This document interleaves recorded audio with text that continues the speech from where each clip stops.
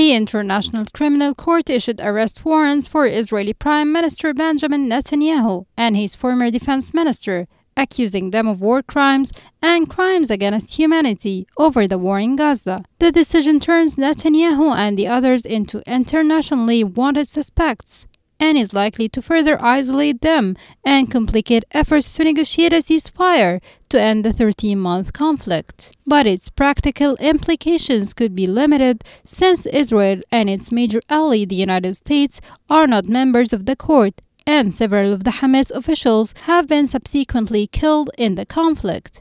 Netanyahu and other Israeli leaders have condemned ICC chief prosecutor request for warrants as disgraceful and anti-Semitic. U.S. former President Joe Biden also blasted the prosecutor and expressed his support for Israel, but the ICC said that Israel's acceptance of the court's jurisdiction was not required.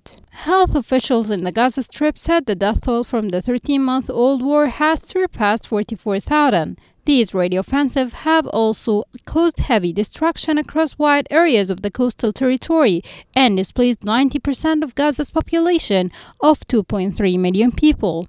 The warrants for Netanyahu and Gallant were issued by a 3-judge panel in a unanimous decision. The panel said there were reasonable grounds to believe they intentionally and knowingly deprived the civilian population of Gaza of objects indispensable to their survival, including food, water, medicine, fuel, and electricity. The Israeli foreign minister said in September that it had submitted 2 legal briefs challenging the ICC's jurisdiction and arguing that the court didn't provide Israel the opportunity to investigate the allegations itself before requesting the warrants.